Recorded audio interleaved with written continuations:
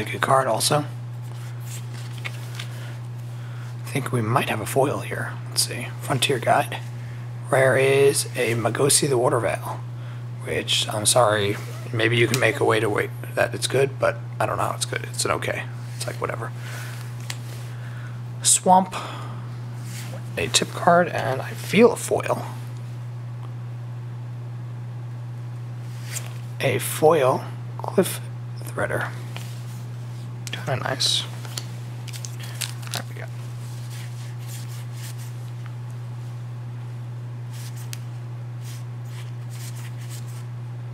Spell Pierce, always awesome. Nice, another Nighthawk. Seascape. Kuma Refuge, another one of these good solid lands. And the rare is a Valakut, which is now kind of useless. Although, I guess you could run it in Modern, but Valakut. A full art awesome island. I have a bunch of these foil. It's my favorite one. We have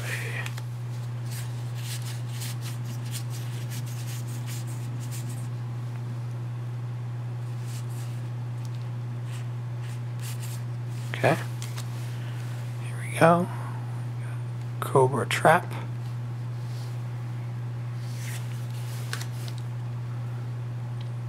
Trusty Shetty. Unstable Footing, and the rare is a Miria Angel. Nice card. Then we have a, wait, I did something wrong here. Then we have another Full Art Mountain and a Snake Token. Alright, that's the Zendikar stuff. Let me shift over to the important old stuff. And now the fun part for me. I mean, I love Zendikar, and it was a pretty solid opening overall. But these are kind of the real coup de grace of this opening. So, okay, I'll go through the Onslaught first, since I'm sure everyone wants to watch the Future Sight. So, let's do the Onslaught first. Get around here. Okay, we have Late Waste, Backslide, Wireward Elf. Really good EDH card. Really solid. Also, good EDH lands, the Cycle Land. Shock. Alright, uncommons. We have a Crude Rampart. Airdrop Condor. Dispersing Orb, which I actually don't even remember this card. It was that long ago. And the rare is a Artificial Evolution, which is kind of whatever. It's like, oh well, you pulled an Artificial Evolution. I feel for you. But it's really not that good a card, which is sad. Start with another Glory Seeker.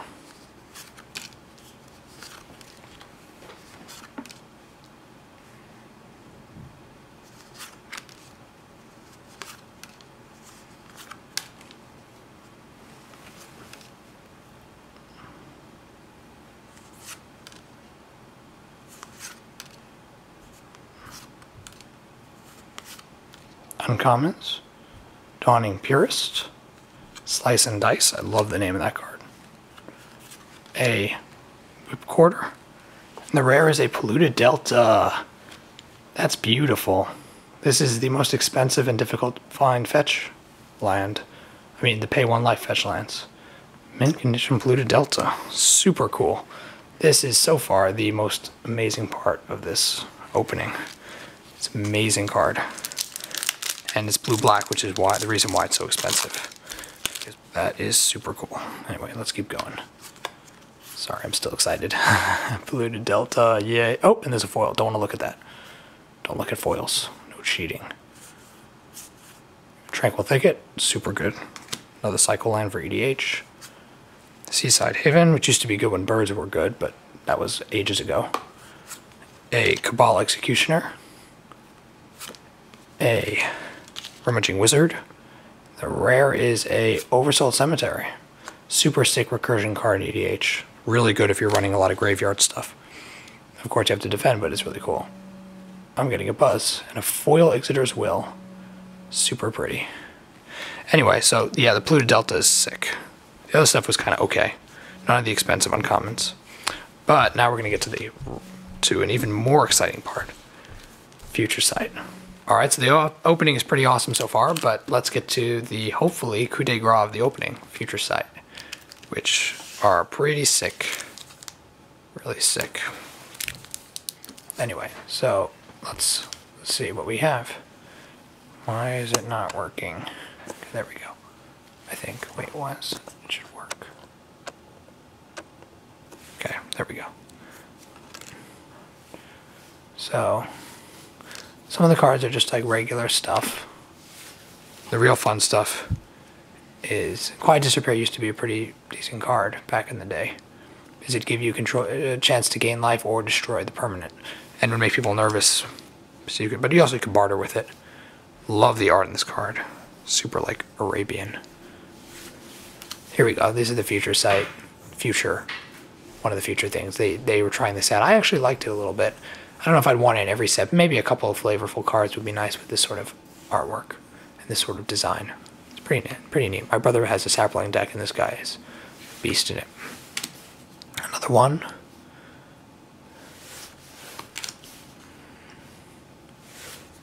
Deep Cavern Imp. So he has Echo, which is a nice ability. I mean, it's an old school ability.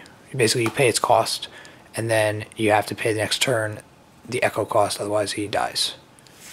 Like an Echo. It bounces back. Sliver, Mesmeric Sliver. Rift Sweeper. Oh, thank goodness. I was looking for this guy. He's really good in EDH because he can bring back cards that were exiled. Not your commander, but other cards that are exiled from the game. And in EDH, since most spot removal is exile, he's really sick to have around. He's pretty amazing. Cheap too. Then we have a land that scries. I've never seen this one before. New Benalia. Benalia was a place on Dominaria that was like a soldier place. I'm pretty sure, if I remember my history right. I think Gerard was from there. Capuchin. Skizzic Surger. Check out that artwork. Sick. And the rare is Black Corlash. Air the Blackblade. Really nice general. Super cool card. Very, very nice. Power and time to see what number of swamps you control. You can regenerate him, which is good in EDH because you don't want him to die so easily. And Grandeur. Well, you can't use Grandeur in EDH, but you just got another card with his name. And you get 2 swamps into play tapped by discarding a Corlash. So basically it becomes a discard Corlash to Blackblade from your hand when you have 1 in play and get 2 swamps into play tapped, which is a nice ramp card. But you won't use that regularly. Super, very cool card. And ironically enough, he's actually on this pack over here. So that's kind of cool. Chroma's Memorial, super sick artifact. Just recognize the picture. So let's see, we have a Llanowar Augur. Skulls. Convoke and buy back a 1 card. That's cool. Kind of unusual.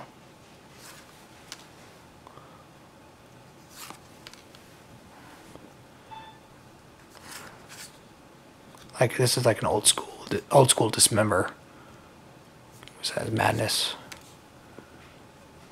Old school ability. Sliver Cycling. That's a funny card. Edge of Autumn, which is actually really nice in many modern decks. Also pretty good in EDH. Another Sliver. Full Art Extended. They're actually 1 of each color of these. They're not very good. They're just really cool. Blade of the 6th Pride, I think I have foil, which is gorgeous. Another Sliver. This one gives poison. Poisonous 1, which is infect, pretty much. Then we have a Utopia Mycon, another fungus for Saproling. And Imperiosaur, which is a dinosaur. Interesting ability, though. And we have a Gold Metal Lockout. And the rare is... Oh, you were hoping for a Tarmogoyf, weren't you? Yeah. We got a Morgana Petroglyphs. It's okay with tokens. Yeah, I had my breath held too. I thought it was going to be a Tarmogoyf, which would have been really crazy. Last Future Sight. spend. Oh, cool, we have a foil. That's nice. Sorry, I cheated. I don't know what it is. I know it's red. Samite. Infiltrator Okor. Shadow. Kind of like a blockable, but a little different. Scry card.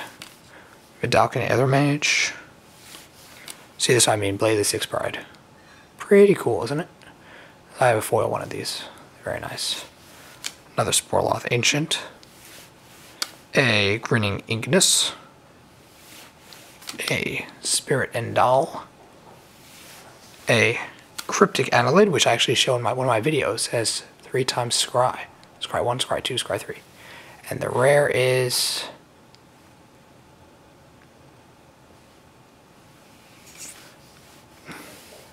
not the rare. I'm kidding, it's an uncommon. I know you're all like, Tarmogoyf! It's Phosphorin Feast. And the rare is... Heartland Storyteller. Whenever a player plays a non-creature spell, each of that player's opponents may draw a card. Interesting. I guess this would be good in EDH, but who knows. And the rare is a... sorry, the foil is a Henchfiend of Ukar, which is just a super pretty foil.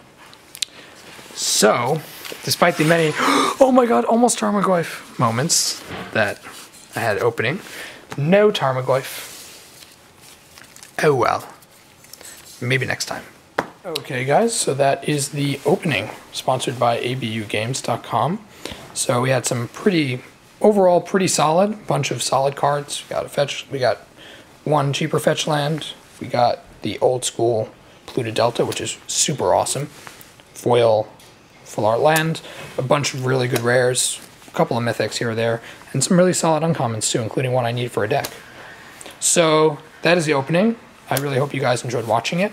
There will be a giveaway involved. Pretty much you have to like the video, favorite the video, and comment below. Please go to the abugames.com website and look around and tell me something that makes them a particularly useful or unique website compared to maybe other websites on the interwebs that you know of. And let me know in the comments below. And please do not copy paste, do not just copy someone else's idea. If someone says something they like about the site, don't just say, oh, I like that too. Like, try to find something that you personally that you have an interest with on their website, even if you haven't ordered from them. But the stuff, I mean, my personal experience, the sponsor stuff came pretty quickly. So they shipped it. It was very well packaged. Shipping was a little long, but I think it's because it was just so much stuff in it. So definitely no worries. Please feel free to check them out. Their link will be in the description and on my channel. And once again, Roxbox90 here, signing out. Thanks for watching.